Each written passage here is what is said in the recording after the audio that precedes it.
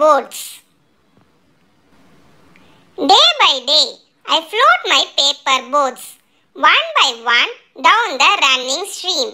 In big black letters, I write my name on them and the name of the village where I live. I hope that someone in some strange land will find them and know who I am. I load my little boats with surely flowers from our garden and hope that these blooms of the dawn will be carried safely to land in the night.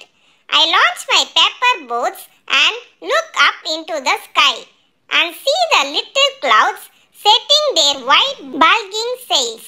I know not what playmate of mine in the sky sends them down the air to race with my boats. When night comes, I bury my face in my arms and dream that my paper boats float on and on under the midnight stars.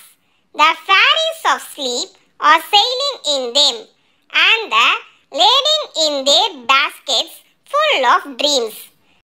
Poem written by Rabindranath Tagore.